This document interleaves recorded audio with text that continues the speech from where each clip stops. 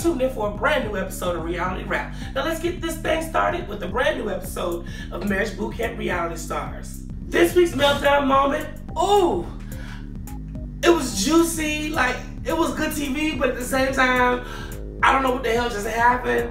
But like I said, it's Tara Reid, bitch. I'm not afraid of you. You want to start a fight?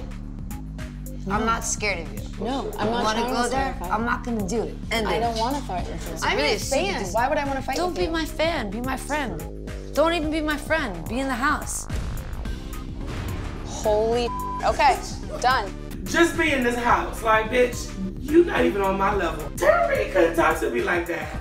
Okay, Lorenzo, you're like one of my favorites on the show, but bro, you are in the dog house. I thought Brittish was gonna whoop your ass.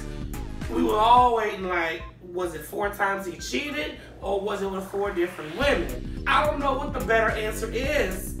How many females, Lorenzo? How many? More than 1? More than 2? 4. 4 times or 4 different women? Which one is it? 4 different women. 4 different women. 4 women means you're just like totally not happy with Brittish. Her hand was just, it was on reserve. It was like a countdown. 5, 4, 3. You better not say the wrong thing by the time I get to 1. Like, it was that intense. So this week, Jim and Elizabeth gave the couple shock collars.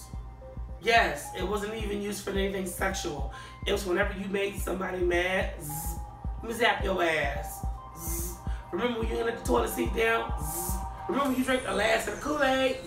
You get my point. They can zap each other for anything. I hated that your mailbox is always full. Ow!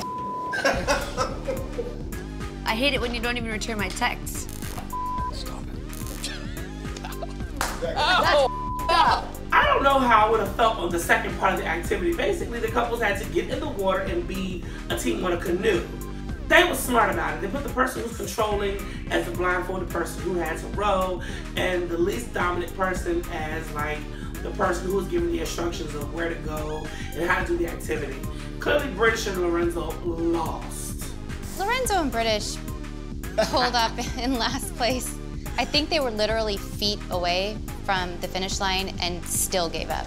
Can we be done? Because I'm over it. Like, you gonna be done, you'll be done. You giving horrible instructions. Oh my God. Problem is you don't listen. I was listening. You were giving very bad directions, trust me. Okay, guys, let's go. Like I said, this is going on for 3 weeks straight. Cody is in it to win it. Him and Michelle won the challenge, and I think this is good. Maybe they can have champion sex, like sweaty, fresh off the challenge, take my microphone back off. Let me just get it in real quick before we take a shower. Champion sex, like, listen, Cody, Michelle, if y'all did a sex tape, I'm first in line. I'm buying like 7 copies, 1 for each day of the week. I can't judge these couples, but I know somebody who can.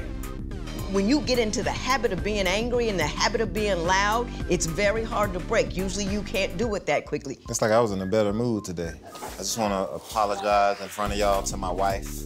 I don't talk to my wife like that, and I'm so sorry that I did that yesterday. It's like it was just those little things. When she do them, it's like, I'm good. Okay, guys, that's been a brand new episode of Reality Rap. Of course, the conversation doesn't have to end here. Use the hashtag MarriageBootcamp.